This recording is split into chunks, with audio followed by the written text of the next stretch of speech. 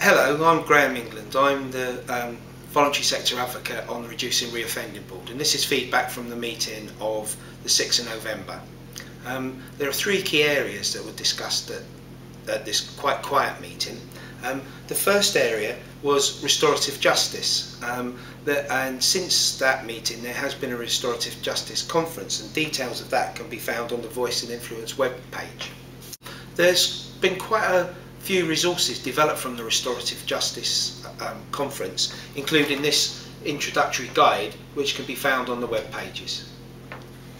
The second key feedback point was the revolving door meeting that was held at Bristol Prison.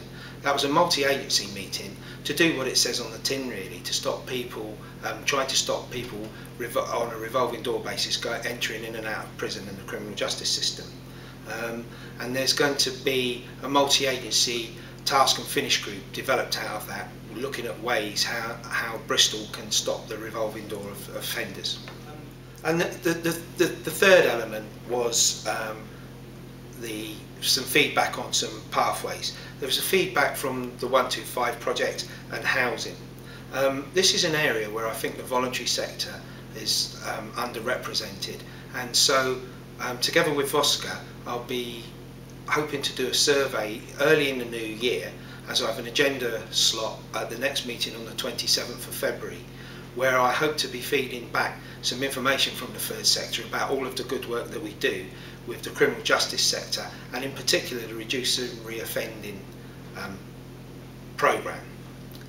You'll be getting some information coming through over the electronic system, and hopefully asking for some brief information about the work that you're involved in, so that we can accurately and truthfully represent the voluntary sector at the next Reducing Reoffending Board, to give the agencies there a true picture of what's going on in the voluntary sector.